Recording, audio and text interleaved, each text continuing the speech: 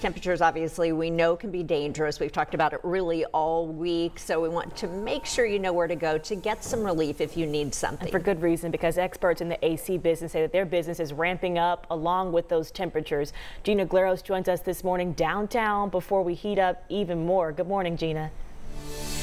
Good morning to you. We've already seen some runners here on the Cultural Trail before we heat things up. And right now in downtown Indianapolis, temperatures are already at 80 degrees. Now, the last time we had conditions like we are expecting today was last July when the temperatures were 99 degrees. IEMS had 16 heat emergency runs that day. Now, those temperatures will put your AC to the test.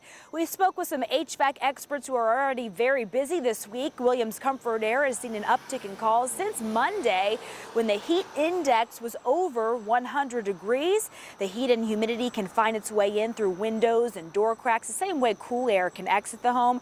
So keep those blinds and shades closed to keep the cool air in, even at nighttime. Now, check your air filter. Use the AC system fan settings to circulate air, and you should lower your thermostat to no less than 20 degrees of what it is outside. They call that the 20-degree rule. So if possible, that's going to avoid the strain on your system. Now, there are places you can go if you need to stay cool tonight or tomorrow across Marion County and central Indiana. We have put a list of those together for you on our website. You can find those on WTHR.com/scene-on-13.